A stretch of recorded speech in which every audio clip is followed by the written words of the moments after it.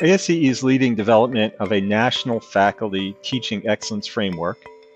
The goal is to provide a mechanism for community-developed standards of excellence in engineering and engineering technology instruction. Because most doctoral students do not receive any significant instruction on teaching, on-the-job training is really the primary means for new faculty to acquire teaching knowledge.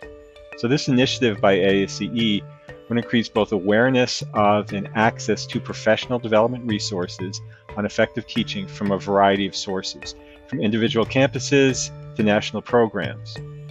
By packaging all of these resources in the form of a faculty credentialing program, certified and managed by ASEE, which is a national organization focused on engineering and engineering technology education, the goal then is to collectively raise the stature of pedagogical training for faculty in engineering and engineering technology.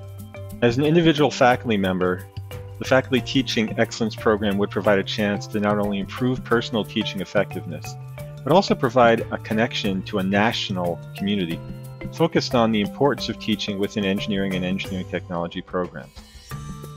As an administrator, improved teacher training for faculty would help educate better prepared students, strengthen assessment and evaluation efforts, and enhance formal recognition of faculty teaching excellence.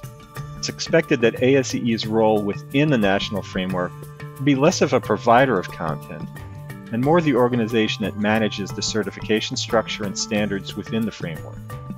It's expected that much of the professional development training associated with attaining levels within the national framework would be handled by providers, such as campus-based centers for teaching and learning, professional societies, and other external providers. Indeed, the role of campus-based centers for teaching and learning become crucial within a national framework. This is a fantastic opportunity to answer the call that has been going on for more than 100 years about better pedagogical training for faculty who teach engineering and engineering technology students. And what better organization than ASEE to manage the oversight of a credentialing program like this through a national framework. So I'm excited to be part of this effort, excited to lead this task force as we move forward with this initiative.